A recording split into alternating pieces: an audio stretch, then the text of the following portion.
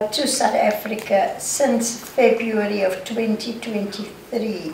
Air China started or returned a flight from Beijing to Johannesburg. That has brought about more than 28,000 Chinese visitors between February and August. We can see the potential. 2023年初，南非成为第一批试点恢复出境团队旅游的国家之一。面对3年间游客需求、产品供给都发生较大变化的中国旅游市场，南非准备好了吗？11月21号，在南非旅游部2023北京研讨会上，南非旅游部部长帕特里夏·德利莱欣喜地和记者分享了这大半年的变化。Now that China Air and Cathay Pacific, all of those airlines are coming back, we are very confident and positive that the numbers will even grow more.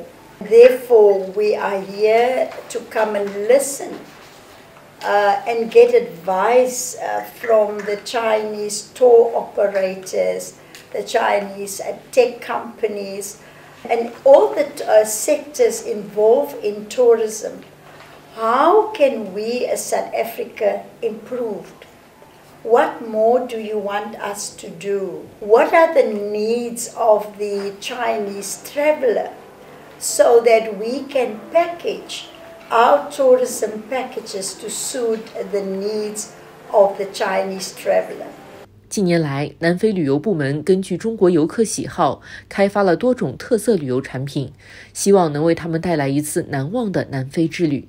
We find that the Chinese travelers like to travel in groups, and then in the group you will have the grandparents, the parents, and the children.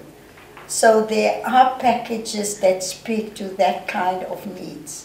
Chinese tourists would like to visit. When they do come to South Africa, they will fly into Johannesburg.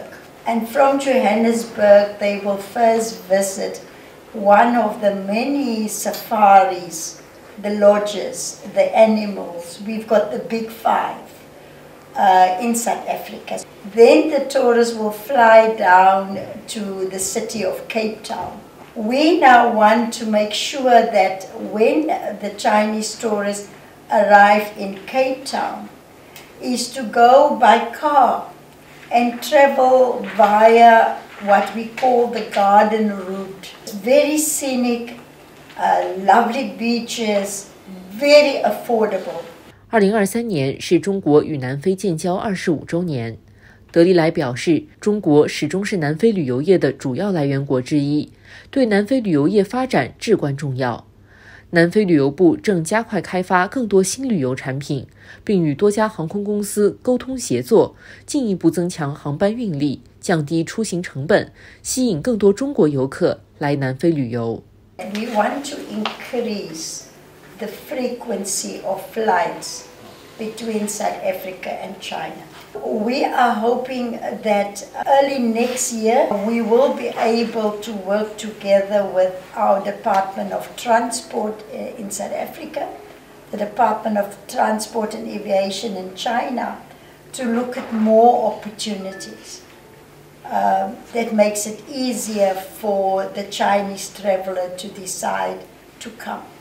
We are also engaging China Airlines to talk about the high cost of flying between South Africa and China. We can drive up the demand and then bring down the prices. So it's the affordability to fly between China and South Africa is an issue. So that is on our agenda in discussing it with China Air.